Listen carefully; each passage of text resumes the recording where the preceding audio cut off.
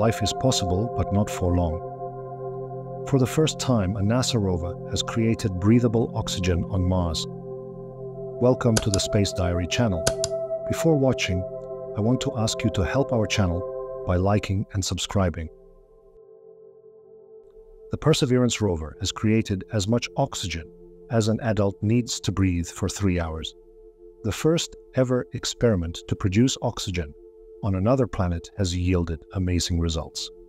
Despite the fact that the amount of oxygen produced is not so large, it is still the first step towards a larger scale production of the resource necessary for the breathing of future settlers on Mars.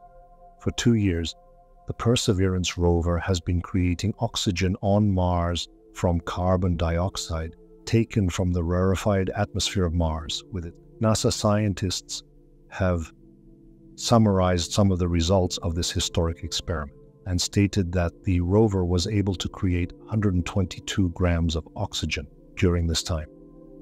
This amount is enough for an adult to breathe for 3 hours, and, for example, a medium-sized dog for 10 hours. Thus, according to NASA, it is hoped that such experiments will lead to the emergence of larger-scale installations that will create oxygen on the red planet and thus ensure the long-term presence of people on Mars. Scientists want to use the planet's resources to extract everything necessary for the life of future settlers. And first of all, they are talking about oxygen. Breathable oxygen was extracted by the rover by processing carbon dioxide, which fills the rarefied atmosphere of the red planet, which is very inhospitable to humans. Approximately 90% of Mars' atmosphere consists of carbon dioxide. Therefore, using the MOXIE device, the Perseverance rover separated oxygen atoms and then stored them in a special capsule. The remnants of the processing process were released back into the atmosphere as carbon monoxide. According to scientists, in the future, astronauts on Mars will be able to create oxygen not only for breathing, but also to create fuel for space rockets. This way, future missions to the red planet will not require large quantities of fuel and oxygen, which will make such flights much cheaper. At the same time, a person will not be able to live on Mars without a spacesuit for even a few minutes.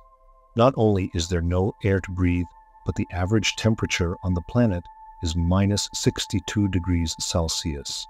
On top of that, the low pressure on Mars will cause blood to boil quickly. But that's not all.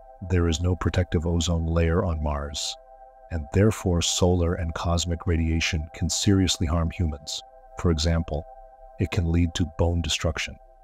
The large, deserted, cold, and inhospitable planet is still the main target for NASA's colonization after the Moon. But the first manned flight there will take place no earlier than in the late 2030s. Was this video interesting for you? Please share your opinion in the comments below. Thank you for watching, and see you tomorrow for more interesting videos.